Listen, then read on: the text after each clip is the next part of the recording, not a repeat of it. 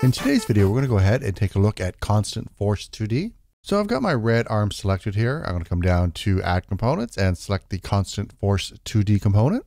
And this is a very simple one. Now, throughout creating our 3D games, we've played around with forces quite a bit, even in some of the 2D games we've created. And we've always seen that whole add force command that we're using in our fixed update. This component simplifies most of that for us.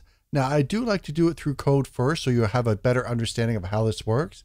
But this component allows you to go ahead and simulate most of that. Now, keep in mind, this component is still only called every physics update, but let's take a look at it. So to start off with, we can apply a constant force. Let's just go -1 on the X. And just to show this off a little bit better, I'm going to turn gravity off for this. And if we start it, it should start going this way. And it collides. Likewise, if we went ahead and went up as well, it should start moving that way. Let's see if I can jump on it in time. Oh, there we go. So I've interfered with it. You can still interact with it, but it is going to go ahead and still keep moving. Now, if we zoom out a bit, the force for the first parameter, force, is always going to be in this direction, regardless of what direction your game object is facing locally. So notice as I'm spinning here, the force is always in this direction. We'll go ahead, turn that off. I'll zoom back in, and let's take a look at the next parameter, relative force. So if we did the exact same thing, -1 and 1, and just went ahead and hit play, the exact same behavior is exhibited. Why is that? Well, it's because now we're adding relative force. And this relative force goes off of our local axes and not our global axes. So if I were to go ahead and take this game object, our red arm, and rotate it a bit on Z, let's go this way. Let's go 45 degrees to the left. Now I'm going to go ahead and start this. I'm actually going to switch it over to +1 on the X, so it actually moves this way. We should get it moving straight up. And sure enough, it is. And that's because the force is applied here. Now, if I were to go ahead and rotate it some more, I'm going to quickly stop this. Let's do a complete 90-degree rotation. And it's going to hit me. So let's see if I can move out of the way quick enough. There we go.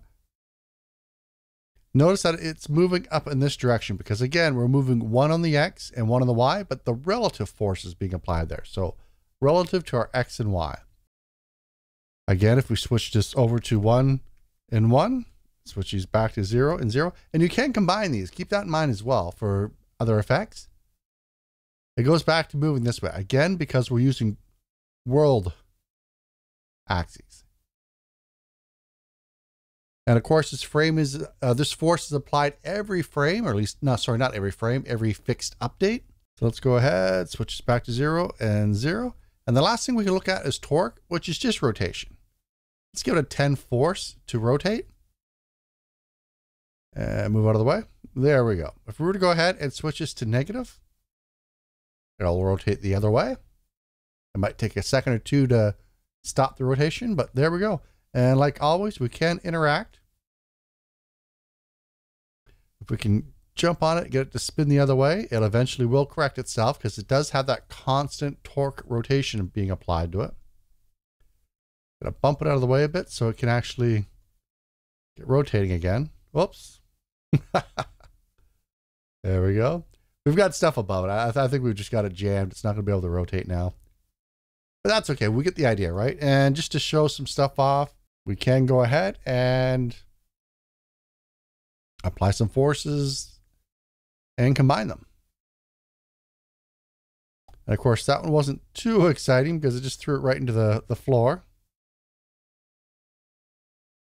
Oh, it's like very basic AI. Let's go up. You should get the understanding of how this works, though. I'm just going to start it off at 0. And of course, anytime I start doing these little things, I just spend way too much time playing with it. We switched over to global, and we take note of the direction it's facing. not only is the force being applied in that angle, but it's also constantly rotating. But anyway, I'll leave that for you to go ahead and play around with. It is kind of a cool alternative if you need some sort of force applied to a game object. You just don't want to script it, especially if that's the only thing you're going to be doing. For instance, projectiles. You launch your missile. All you really care about is just having it go in one direction. And now you only need a script to detect when it hits something. It can make things a little bit quicker. This is available in the 3D version as well. But as always, I'll see you in the next video. Bye-bye.